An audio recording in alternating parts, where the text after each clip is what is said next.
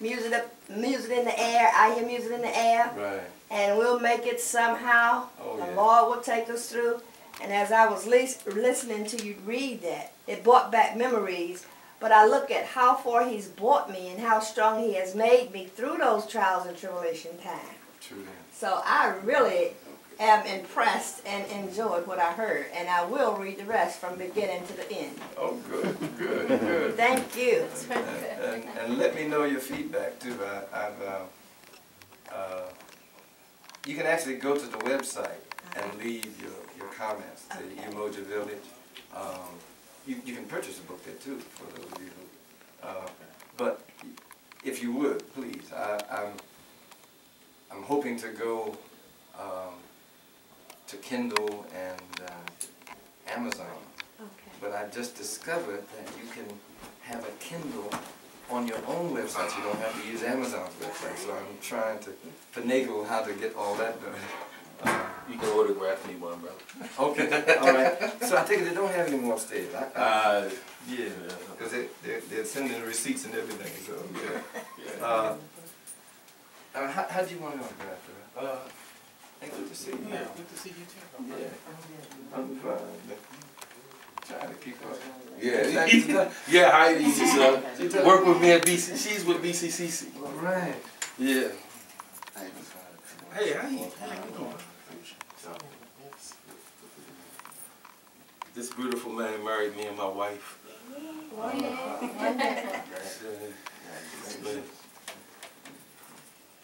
Wonderful. And Sister Arlene, you would be interested in this. His daughter used to be the head of our housing corporation. For a while. Yeah, she was our nonprofit housing. And Yes, Sister Benbow used to serve on the board. Yeah. Right. And Nikki and Johnson's doing great with their business. They wanted to. Oh, is that right? Yeah. Oh, man. So hard, man. She has they have an ICT company out in Lincoln. Wow. Yeah. Okay. Take a picture with my brother, of course. Okay, wait a minute, I'm not ready. Tommy, Not you're ready. ready.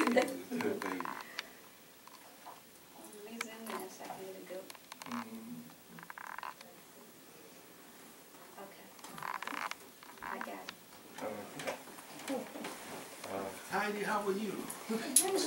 Hi, this is my wife, Tanya. Yes. Hi, Tanya. Heidi worked with me at BCC. She Oh, worked okay. with Ron. Yeah. Okay. I just did a reading from Yeah, I was like small world. one of the homilies, one of the sermons from the homilies about jazz. And that's really the only thing. And Shirley read, my partner read the resolutions from the mayor and Councilman Stokes. Was kind enough to write a resolution. I confess I was surprised the mayor wrote a resolution on my behalf because when I was active, we weren't on the same side of the fence. When I was active in politics here in Baltimore City Council. But she was gracious enough to send one along too. I'll let you see it. Yeah. So it's kind of a welcome home because it's the first. Since I got back from Jamaica, it's the first, political anything that I've touched or seen. I have a question, Doctor. Yeah. Is there any plan of doing any readings at local high schools or college universities of this book? I feel like it has a strong message that the younger generation needs to hear. I would love to. In fact, I'm trying to get the book into the academic. I mean, that's really what it was written for, the church. But I tell you the truth, I'm having, for some strange reason, not many invitations to come to churches. I'm doing a lot of conferences. The Baltimore Washington Conference I'll be doing, having a book signing there. But I'd love to do just that. In fact, much of the messages, many of the messages, plus the African American Creed that I wrote, which is included in the book, are invaluable for our young people to hear and to learn. It's a ritual much like the Kwanzaa celebration, which is what we celebrate as African Americans, from December 26th until January 1st. It's one of our cultural And when I started in ministry in 1982, I opened our hymnal, and there was a creed, you know, like the Disciples' Creed or the Apostles' Creed. There was a creed for everybody in the hymnal but us. There was a Korean creed. I'm gonna a Native American creed. I'm gonna video it. There Okay. was a Disciples' Creed. There was even a Canadian creed. But they had no African American creed. So I wrote one back in actually 1982. Can you hold it? Can you hold it? But I could never get it published. Here we go. Nobody would ever, Give me five because they said it was too skip African, down. too African American, too black, whatever. No, in Baltimore City, they said that. To the Presbyterians, the AMEs, the United Methodists, those denominational books that I was trying to get it published in, so that people could use it in worship, like the other creeds. You know, it's in the hymnal, in the worship books, but they kept saying, "Oh no, it's a little too strong and something," and so as a result, I never had it published. And to my knowledge, there's not one published. There's not an African American creed. So I've written one and included it in the book. By circumstance, because I couldn't get it published anyplace else. But yeah, that's part of the story behind the book too. And you notice the building. That's the building we built when I was serving there at Unity. 74 units of low-income apartments. First time a nonprofit church built low-income. Many churches had built senior apartments. They were getting funding galore for that, but we were the first to get for low-income. And I might add, when we went to the Maryland Department of Housing, we fought with them for over a year to get the funding.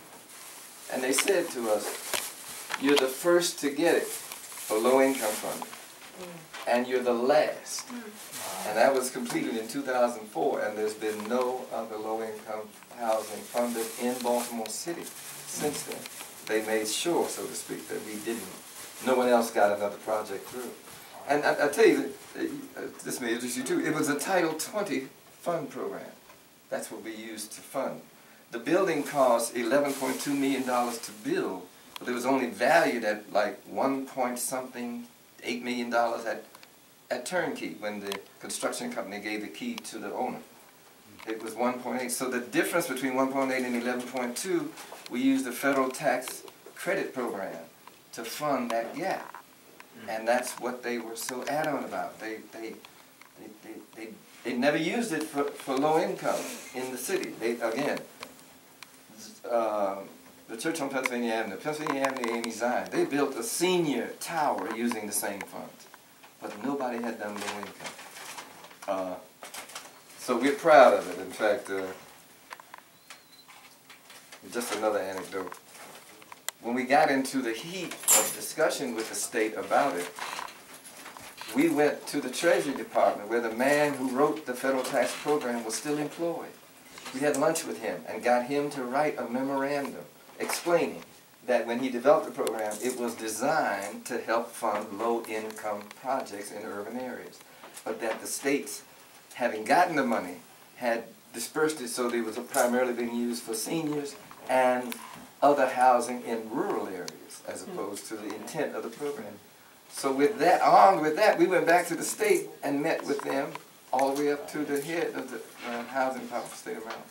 And they finally agreed. But again, the caveat was, you're the first to get it, and you're the last. And so far, that's held true. Sad to say. Sad to say. But yeah, that was part of the exciting part of the ministry. How you want to? However you, Okay. your spirit tells you to write it. It's for L-R-I-C-Q-U-E-L. Say it again. R-I-C-Q-U-E-L. R-I-Q-U-O?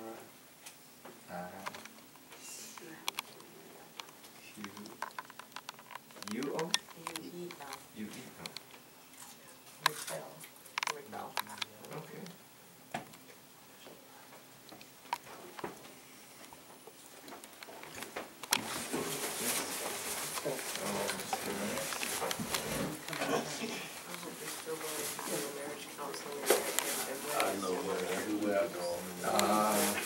talk to your aunt. Which one? On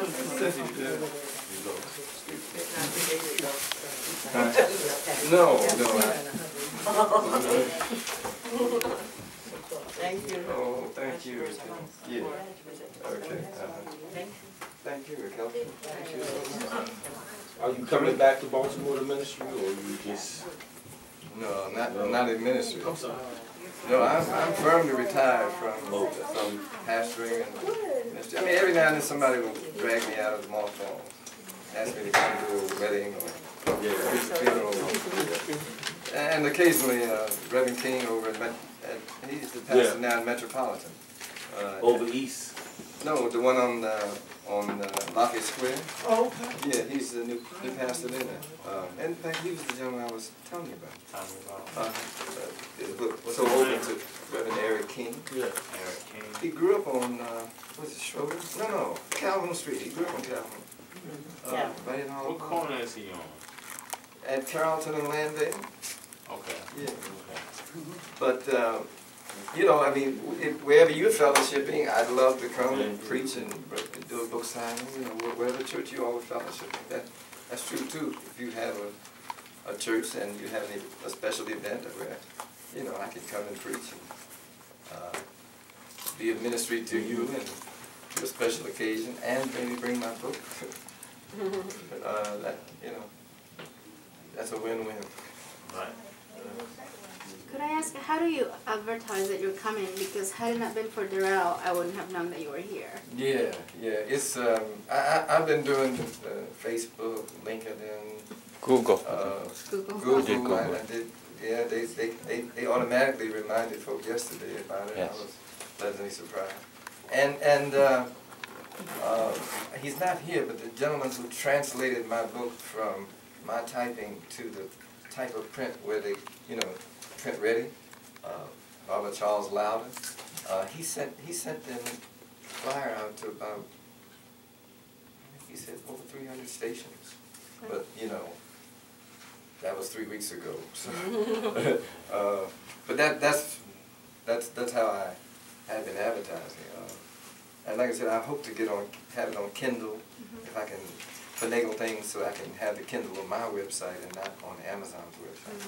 That's what I'm trying to do by June. And I've asked, or rather have been asked, if the sermons could be recorded for audio. Yeah. So, That'd be awesome. I'm Especially doing that that last too. one, that's awesome. Yeah. Powerful. Thank you. Brought me to tears. Well, I don't. Yeah, Bob. Yeah. Bob and Ducky. We're arriving. Oh, great. Keep talking, great one. Hey. Jackie, Was it bringing other questions? if we wanted to bring you either to a school or somewhere, what's the process? Just contact me. That's Oh yeah. I had been living in Jamaica while, you know, engaged in editing and putting the book together. But quite candidly, it got so bad where I was living. I mean, for 3 years where I lived, we had 9 people die. 8 of them were between like 92 and 107. And one, maybe 20, 22-year-old child, young man, had a motorbike accident while he was inebriated. And then last year, there were 4 murders in the village where I lived. 4. One of them was a young man who was employed by me, helping me farm. So it became like, wow, all of a sudden it was the same thing like in other areas of Jamaica. Like I rarely would go to Kingston because, you know, going to Kingston is rough, as they say. It's rough. But now the area where we were living had become just as bad. And same thing, crack cocaine, the gangs, that's the violence followed. So, long story short, yeah, I'm back here. I said if I got to be scared and lock the door and all that, I may as well do it where I'm known, where I'm home, as opposed to somewhere I'm not known. Yeah. So yeah, as of December, we relocated back here. Okay, great. So, Now we live in D.C., but I'm available. So we don't have to pay your flight from Jamaica. No, no. Lodging. Right. outside of the book, are you doing anything organizing, community related, or on any boards or anything? No, I have been serving on the board of WPFW. I was on their board. And to be honest, I got so stressed out. I wound up in the hospital a day before a board meeting. High blood pressure. I mean, so essentially I'm saying I'm not likely. I turned 71 this August. So I'm not likely to get involved in but I am interested. In fact, this brother here, Brother Dean Balders, he's been working for the last several years trying to develop a low-power FM in the Baltimore area, in the DMV area, but particularly in Baltimore. And low-power FM is non-profit radio where no commercials, but which doesn't have the range of, say, a 50,000 watt station, because low power FM means it's just that 10 power. Yeah, 10 watts of power. about 10 miles. Yeah, 10 miles of radius. Without interference. So we've been working on that off and on for the last Get 3 years, back on 4 it. years, and we're about to undertake to see if we can do that. In terms of getting that up, and what it can do, what community radio can do. You know, Baltimore kind of got sold out when they got this Comcast contract. Right. Because before then, Baltimore had paid channels, public education and government channels. And you could go to Coppin and you get training in audio and communication. They had a studio. Well, all of that got sold down the river when the city of Baltimore signed this new Comcast contract. And to give you an idea, in Prince George's County, when they signed the contract with Comcast, they got 6 studios at Prince George's Community College. 6 studios. Baltimore, when they signed the contract, they took away 3 studios and gave us 1, the government studio run by the mayor and her council. So there's no public television. There's no public access anywhere in Baltimore City. There's a Charm TV that's doing a lot of community oriented. Charm TV, which is the government channel. Oh, that's Channel 25. That's doing more of the community interest area because because they have funding. Oh, yeah. We don't. At first it was strictly only the mayor's programs. We are talking about the same channel. Channel 25, yeah. 75 is the public access, but 25 now has the Charm TV. That's their local. But then they go out to restaurants, they go out to community centers, and they interview that would be similar to what public access, community access would be doing, because they have the funding and the equipment in the studio. Do they have the training and the opportunity for the public to come in and do this? No, because that is not in the public public channel. Oh well, we'll have to work on that. To answer your question, that's about what I'm hoping to work on. Yeah. Okay, You had an interest in the southwest Baltimore area. Well, not the partnership, I know that, but do you going to get involved with anything there with the neighborhoods? No. Since we located in D.C. Oh, you located in D.C. Yeah, okay. It's hard logistically to even plan. In fact, I was hoping to do some work over there in D.C., but it's hard to plan, especially for doing the same thing here in Baltimore. I grieved when I saw what I saw on TV, but my response to that is the same as it's always been. None of that will change. What we saw a few weeks ago here in Baltimore, or what we see all around this country until we get reparations. Until we get reparations. That's what's owed, and that's what will balance the scales in terms of adjusting the social issues that we see: education, housing, employment, all of that. What do you see? I mean, I just went to see the performance at Morgan a couple weeks ago about reparations. Oh. And I was just curious as to how you feel about what would that look like for you, like reparations to you looks like what? Oh, Dr. King laid it out in 1967. Amos Wilson laid it out in Blueprint for Black Power. Marcus Garvey laid it out in the UNIA. Elijah Muhammad laid it out. The Republic of New Africa has laid it out. They've all laid out this 5-point program that included reparations, and that was guaranteed income, guaranteed housing, guaranteed employment, guaranteed health care, and guaranteed education for people of African descent who were the victims of slavery. And that includes compensation. That includes package compensation, meaning that every other ethnic group in this country, Native Americans, Jewish, who were compensated for mistreatment by this government, were compensated with money. That's not something we have to say, oh, we don't want the money, we just want, no. For 247 years of slavery, where you got no pay, imagine what the interest on that salary is today. Right. I say no, they owe it to us. So reparations to me looks like what Dr. King was organizing the Poor People's Campaign to do, which was to come to the United States seat of government in 1968 and stop and shut the government down until they guaranteed those 5 things. He wasn't looking for it for strictly African American people. He was looking for it as a remedy for the entire social structure. But the 5-point plan of guarantee those 5 things, it's the remedy.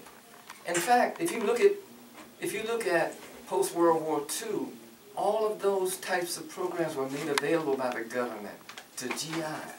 Think about it. Housing, education, all of these things were made available as kind of repair for their having served in the war. We're not asking for anything any different. Right. One of the counter-arguments to reparations is always affirmative action programs and government funding. That's not the same. How do you push back on that argument? It's hard to, because everybody says the same thing. Those who are advocating for reparations are divided into 2 camps. Those who say we need compensation, and they say we need the structured redevelopment to help us get back on our feet. And I say, true, we need that and that.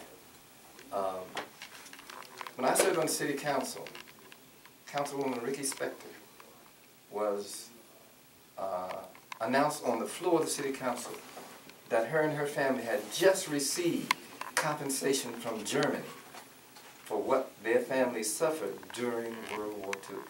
She stood up so proud to announce that reparations were still being paid to her for what happened in World War II. And that was $6 million. Now, but we estimate that there were 60. They're not trying to be citizens of Germany, and we still trying to be citizens in America. True, right.